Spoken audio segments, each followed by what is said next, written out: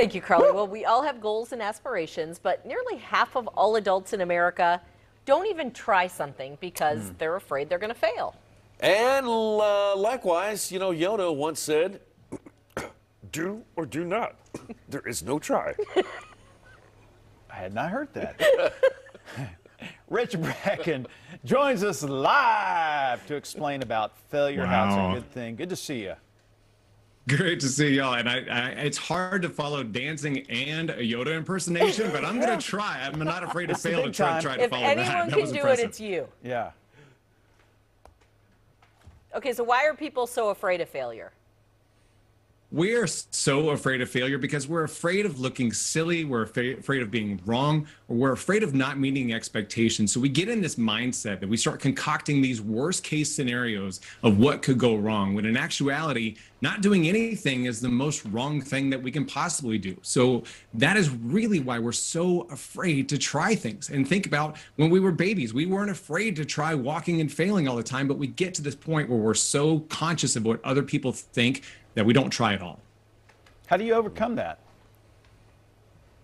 Well, the first step is redefining what it means to you. We so often think of the word failure as a negative thing, but if you change the terminology, don't use the word failure, use growth opportunity or learning experience. We often get to this frame of mind where it's always thinking about the negative. We're not thinking about how we're growing, changing, evolving, and getting better. It allows us to become more resilient and learn about ourselves and learn how we can be better the next time out.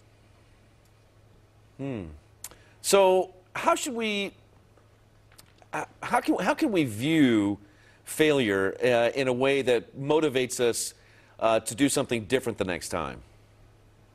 Sure, there's several different ways that we can look at failure in a different light. Number one, think about it as a redirection. So if you are told no on a job interview, that's just not the right job for you. If you're denied a client in a sale, that's not the right client for you. Think about those opportunities as a redirection, not a rejection.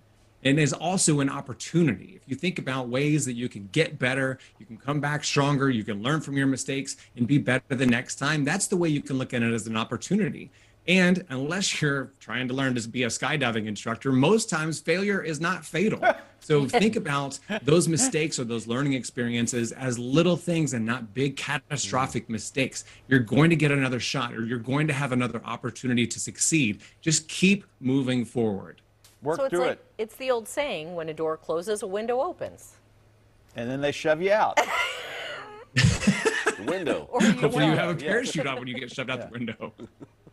Hey, today is my last day with you in this capacity, so I have so much enjoyed working with you and your positive nature, and especially when you would come on the set and we would goof around, and you've been a great asset to my life and I know to here at Fox 4.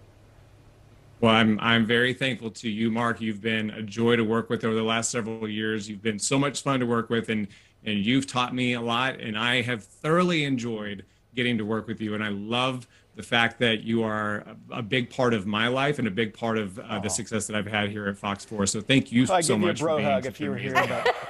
You show me it's a big bro love okay? fest. You know, we did this before years ago. It's a big love fest. There we go. All right. Thank you, Rich. Hey, take care. We'll keep in touch, all right?